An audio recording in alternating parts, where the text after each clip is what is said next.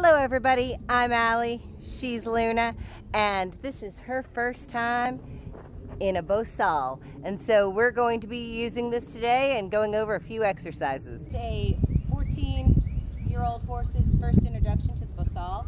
Now it's very different from what I've been using. Most of the bitless that I have been using have been side pull types. So I've got to get her to go ahead and give me my head, give her head over this way. There you go. A little bit more. So I'm pull and release, and she fought, but I waited until she gave, and then I released. So just very light pressure. The first thing that you want to do is you want to establish that the horse will still give side to side.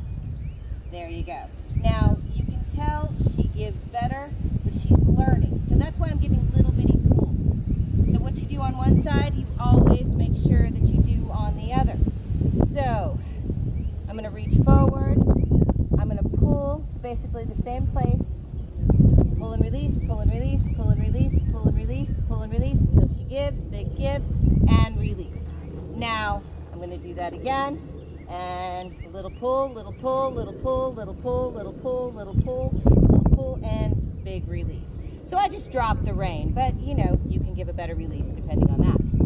Now, the next thing that we want her to do is realize what the back means. Now, the back is not only through our seat, but we're also going to be putting pressure on her nose.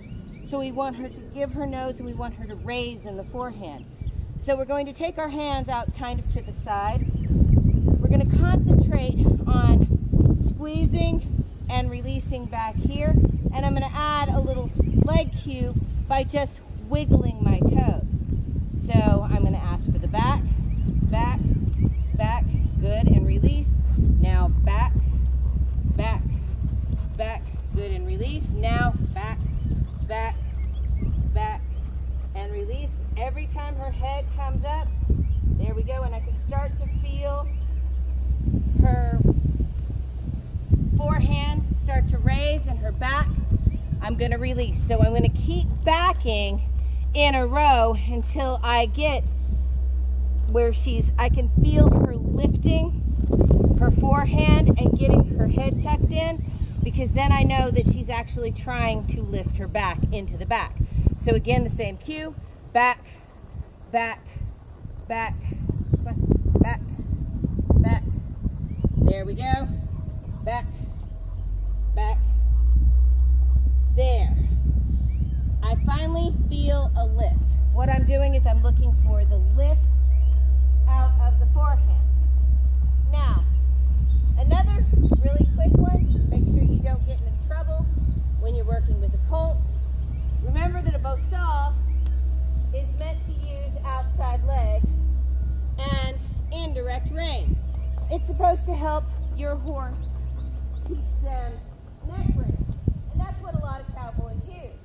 So you can't just pull on the inside rein. You have to use pressure with the outside rein, kind of knock it a little bit every time you're acting. But you have to use the appropriate amount of leg. So this is what I'm talking about. When you are asking the horse to work off the Bosal, you're also working off the leg. So when I say outside leg, that's pointed towards you. That is the inside of my circle. So we're mainly going to be using our leg right here. So button number 1, button number 2, button number 3. Number 2 moves the whole horse, the side of the rib cage. Number 1 moves the forehand, and number 3 moves the hind quarter. So when we're asking that horse to round up and kind of collect in, we're kind of get back into button number 3 and actually be able to lift that a little bit. Because the idea here is we want her to give her head and to round up at the same time. To start to round. So you lift up with your legs, there we go, and get her to drop her head and start to relax into it, but still raise up. So you want to hold until you get the whole thing. Not just the head down. The head down is an indication, but you actually are squeezing the entire time with that lower leg, kind of button number 3. To just kind of get her to start raising up slowly, raising up slowly, raising up slowly.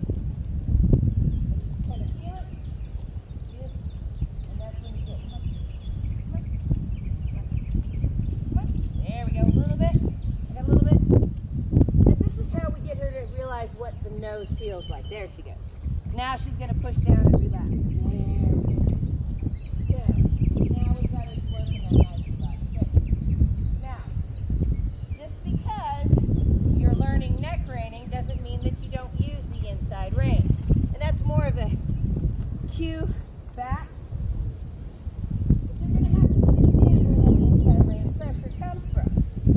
So, what we're going to do next is just little turns using the inside rein and outside leg. So, you're going to have kind of a loose hand to start with, and as you pull, you just kind of roll your fingers. And before you do that, you start adding leg, and you want the horse, when I say leg, I'm going to press on button number 1 because I really want that inside shoulder to kind of pick up and move. So, with this, I roll, squeeze, roll, squeeze. There we go. I got some inside. I got a little bit of an inside leg movement, and that was good. And that's where the exercise just kind of starts. So, you can see it on this side. Now I'm going to go right, kind of button number 1, outside rein, roll and squeeze, roll and squeeze. There we go. And so we're starting to get that neck rein, so eventually when we ask, which is button number 1, and the outside rein, we'll get more of a response off the forehand. So that's kind of the object of that game. So, the next thing that I'm going to do, and I think it's an important thing to do, is even though you don't have a good inside rein, the horse still needs to know how to do a one rein stop, no matter what kind of pressure it is. So the horse needs to be able to come out and shoot your hand and spiral down.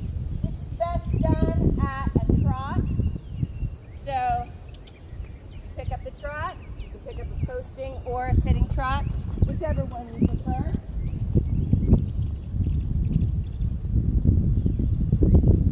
And once you get going,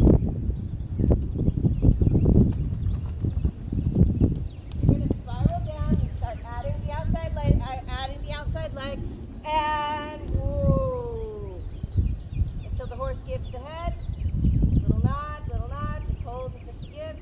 Hold until she gives. Come on. Bump a little bit. Come on. There we go. And release. That was a little long, but that's a different response. This is the first time that I've used a Bosal on her, so it's a little bit long. She's still learning what I'm wanting to add. So what you do on one side, you do on the other. She's a little irritated. She's like, okay, I get what you want. Alright, so I'm going to use that inside rein, outside leg, and whoop. And this time, she gave me the nod immediately. So spiral down to a one rein stop is a great exercise to make sure your horse is really working off the Bosal. Now a lot of the other exercises are going to involve stopping, and there's so much more, but these are some basic ones to just kind of see if a Bosal is going to work for your horse in the way that they respond to it. Well, thank you so much for joining me in today's video. And if you enjoyed the video, give us a like. And if you haven't already, please subscribe. And remember, check out our playlist.